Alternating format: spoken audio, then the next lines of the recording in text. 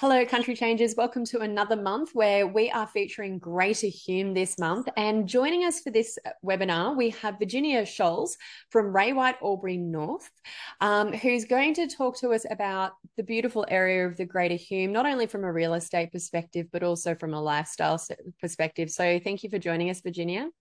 No worries, Letitia. Thank you so much for the opportunity. You're so welcome. So first off, we might even start with, and I can pull up a map, but where is Greater Hume? Oh, well, okay. So if you don't know where Greater Hume is, it's if all around Albury, Wodonga. Well, Wodonga's in Victoria, Albury's in New South Wales, and then you head out sort of northwest and west and north and south. I don't know about south, but anyway, I don't know where it is really, to be honest. I just live. No, I do. But it covers a large region, but it does encapsulate a lot of lovely little towns and villages.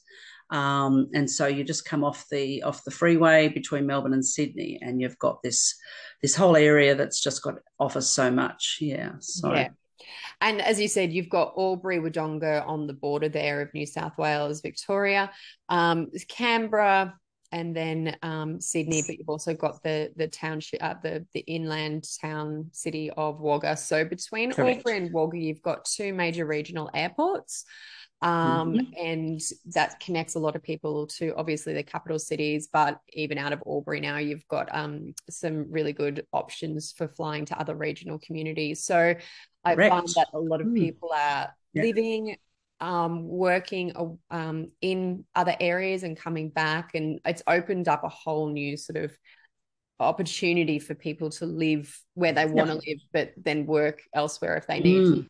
Yes, we actually have a lot of that happening. I've sold quite a few properties to, now that people are working from home as well, so they can go to their head office, which may be, in Canberra or Sydney or Melbourne, and then they can come back to Henty or to, Culcairn or Walla and work 2 or 3 days a week from home. So they're just the best of both worlds. You get that beautiful lifestyle, de-stress, and COVID has a lot to answer for, but it's done some terrific things with the ability to be able to work from home, which is why I'm now working mostly from home in Walla.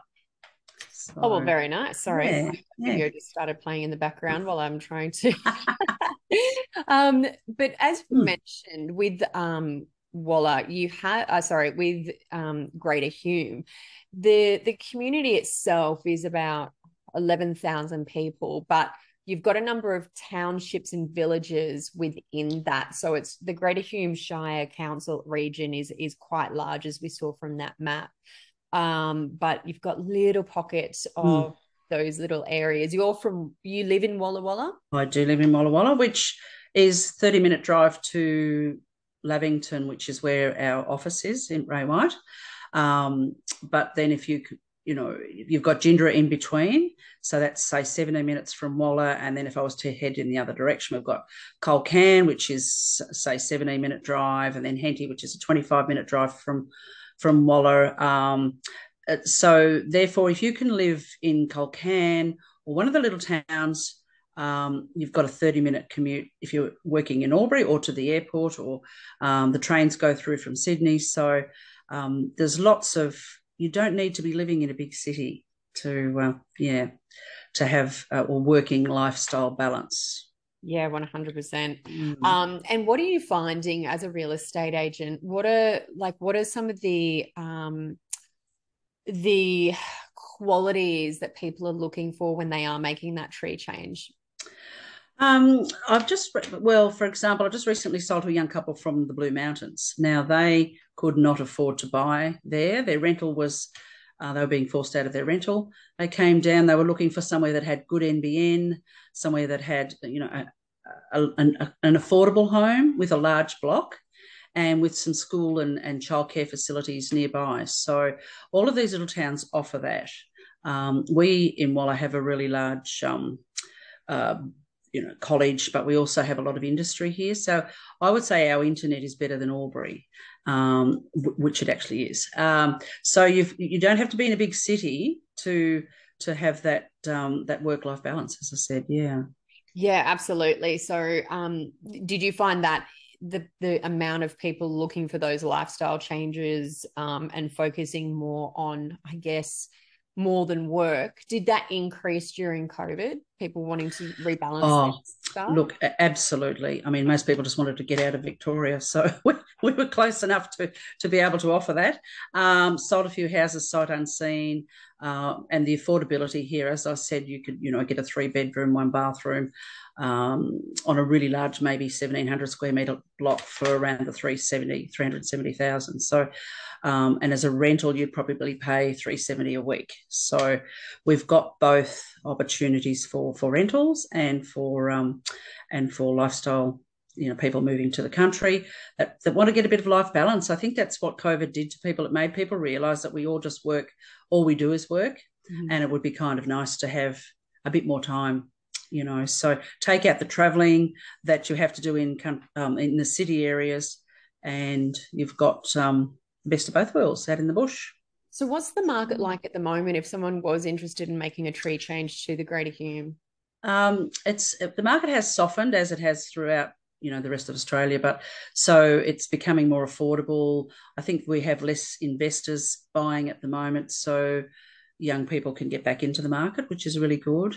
There's a few properties around. They do go quickly, but there's certainly if someone I usually sell things off market, so if someone was to contact myself or a similar agent and say what they were looking for, or let us know what they're looking for, we could probably find them something before it hit the market, which makes life a bit easier. So that's your advice. So if you are serious about making that country change, then getting in contact with an agent or somebody, getting on that list, so you can see, because it doesn't last like it doesn't sound like no on market or even no, that's right. So it's good to be in the know. Yeah, absolutely. And from a lifestyle perspective, like, what can people expect? And again, I might just share my screen again while you're talking. Okay. Yeah, sure.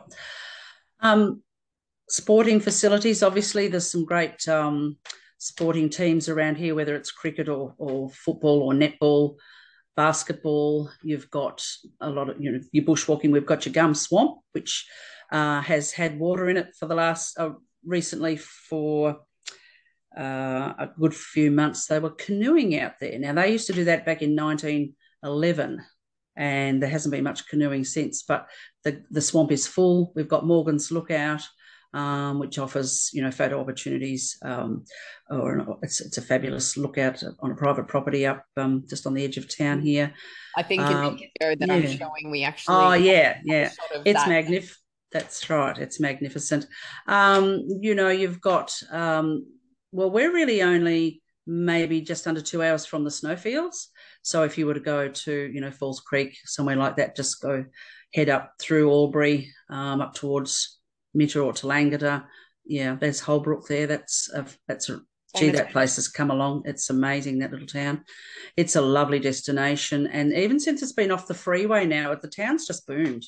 I did my Christmas shopping in Holbrook, so it offers a lot. You can become self-sufficient. You've got room for veggie gardens, and I've actually got a flow hive myself, so we have bees and chooks and and that's another thing I think that, since COVID, people are really looking to try and get back to nature a bit more, get away from the rat race, look after themselves and their family, and actually enjoy life. Not just commuting somewhere. Yeah, absolutely. And in this video, by the way, anyone interested in watching this video, it's on the Country Change website. If you head to the Greater Hume page, this is featured on there. And this was an interview we did with a lovely young couple a couple of years ago, who just bought a property and then we're building it up. Very much a lifestyle block, same thing, bees, all of that sort of stuff. They had big things and took us around their property. So it was really beautiful. And I think, one of the main things that they brought up is they never would have been able to achieve what they've achieved, especially at such a young age, had they stayed in the city. And absolutely, being able to achieve that so young was a really huge thing for them. Absolutely, and it's and given that a lot of the little towns offer childcare now and terrific education, primary and high school education, you don't need to move. You don't need to stress the whole family and try and, I mean, I had to go to boarding school personally, which I do regret, but but it'd be nice if I could have stayed in my town and gone to school, So we have the facilities now out in the bush here to have terrific education, and just the family can stay together. Yeah. Well, I know across the 5 towns and 6 villages, you've got 4 preschools, 10 public and 5 private primary schools, as well as 1 public and 2 private high schools. And then you've got a range of TAFEs in Wagga and Albury. Yeah. You've got satellite campuses for universities. Yes. And La Trobe Uni. So, well, we've got the uni in Albury and Wodonga as well. We've got La Trobe and the base. Yeah. So the education, you've really got everything, and the hospitals, the medical. Now there's the big cancer centre in Albury. Hopefully no one would ever need to use that, but if you do, that's where it is. The hospital in Colcan is fabulous. My husband got sick 2 nights ago, and we just took him straight to Colcan, and it was a fabulous little hospital. It's just had millions of dollars spent on it, so you don't need to worry about being away from everything, because it's actually nicer to have those facilities here and not to have to wait to get into places. So there's a lot of considerations. Yeah, absolutely. And access is so important. We can say we want beautiful properties and affordability, but if you're isolated away from resources like childcare, hospitals, etc., medical, facilities, but the beauty is that the Greater Hume does have really good services, and there's a lot of investment that has happened and will continue to happen. And you don't need to bring a job. You can bring your own job, but I know there are job opportunities. Oh, yes. There is just so much opportunity. Even locally here, they're advertising all the time. Because we have Kotzer silos, that's where they're manufactured. That's an international company almost. That was started here in Walla, and they're always looking for workers. Leshkis are looking for workers, Colcan, like the hospital.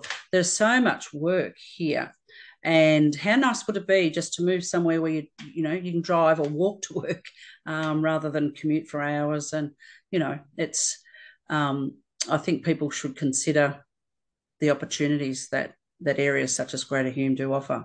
Yeah, and look, one of the things that people often say is that whilst they might be driving 60 kilometres in some instances, they know exactly how long it will take, because there's correct. When I lived in Sydney 15, 20 years ago, my work was less than 7 kilometers, and it took me over an hour, and that could vary day to day. Yeah. It was me insane. And even though I was in Sydney, there was still no great public transport links. So whereas I'd much prefer to sit in my car for 60 kilometers or 40 minutes, 60 minutes even, listen to my audiobook, listen to my music, take in the wildlife. Or do all your make your phone calls. That's what I do. If I go to my office in Lavington, it's 30 minutes home. So I just usually finish up my phone calls for my vendors or purchases on the way. And when I walk in the door, I'm finished. I'm done. So, and you're right, it's going to be 30 minutes where, and that's certainly reflective I'll give you a good example. I sold a house in Colcan to a young girl, and she was the first person in her family that had ever owned a home. Now, they were immigrants, and mum and dad moved to Sydney, been there forever. They'd never been over the Blue Mountains. So they came one day. Somehow I got onto them. They must have emailed me about something, and I said, come and have a look. And so they found their way to Colcan and bought a beautiful brick home. Mum's moved there. They've got a big yard. Now the sisters moved down here and the brother's moving. No one had ever considered coming over the mountains to see what was here. People just think because they're in the city that they need to stay in the city, and once they would never go back, and what they were able to buy is astounding. Yeah. So and look, I think there is that misconception that there's nothing to do in the country. There's no jobs. There's no this. There's no that. Yeah. but it is so not true. I mean, Absolutely. and reflecting on conversations I've had with people, they say the busiest they've ever been is when they've moved to a regional town, because they're filling their cups in so many more ways. It's not just work. They're involved in community groups, sporting groups, events and things like that. So they're actually enhancing their skill sets and becoming more of a fuller version of themselves, as opposed to losing 2 hours a day in traffic and feeling absolutely. Yeah, that's exactly right. And with your travel time, you could be doing something else. You can go to a gym instead of traveling in a car, or you could go for a walk, or you could walk the dog, or you could spend time with the kids, kick the footy, rather than just sitting in a car and commuting. And, you don't have to have children or dogs. I mean, a lot of retirees also move to this area because it's safe, because they feel safe. They feel the community. They don't feel isolated. You can live in a city and not know who your neighbours are. And I know with a lot of there seems to be, ever growing violence and robberies and things like that we don't really have here. So to move out to the country and feel safe and people are friendly, it's certainly can probably prolong your lifestyle, your life. Longevity. That's it. The health and wellness aspects of it, the cleaner air, more active, less stress. Less stress, all of those mental, physical, emotional benefits. So that is huge. Is there anything else that you wanted to add about, the benefits of living, working and playing in Greater Hume before we sign off? Well, I'd just like to maybe extend the opportunity to anyone who's considering moving or would like to buy a property, because I honestly feel that if you're living in the city, you're going to have to save a long time before you buy something. And interestingly enough, I was travelling back from Melbourne yesterday, and they're building further and further out. They're almost at Seymour, and I looked across, and there was these huge houses on these tiny blocks. Never see a person. There's no trees. They think they're living in Melbourne, and they're not. And I just wonder why you would do that. Why you wouldn't move to the country and actually have a life. That astounds me, because honestly, there seems to be no facilities out there. There's no transport, and the city was in the distance somewhere. And I thought, well, how often would they actually get into the CBD? Why bother to say you live in Melbourne when you're actually almost in Seymour? I don't know. So, really, I can't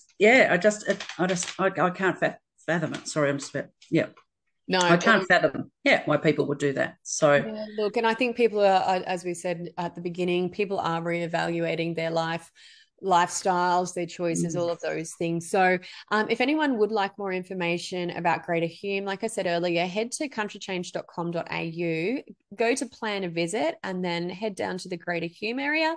On that town page, you'll find a whole bunch of information, that video we were playing earlier, and the contact details for Marg Killerley, who is from the Greater Hume Council, who can definitely set you up and point you in the right direction of whatever information you might need, whether it be, contacts like Virginia, contacts for commercial properties, opportunities, jobs, anything like that. Marg's your lady. And obviously you can always reach out to Virginia at Ray White Albury North for other property inquiries. But I do encourage you, there's a whole range of stories on there for Greater Hume as well that you might want to check out.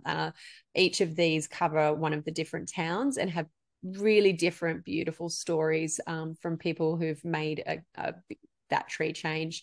So definitely encouraging people to jump onto the website. But Thank you so much for your time, Virginia. No worries at all. That's all right. Let's hope we can inspire somebody to make that change. Absolutely. Thank you so much. Thanks, Letitia.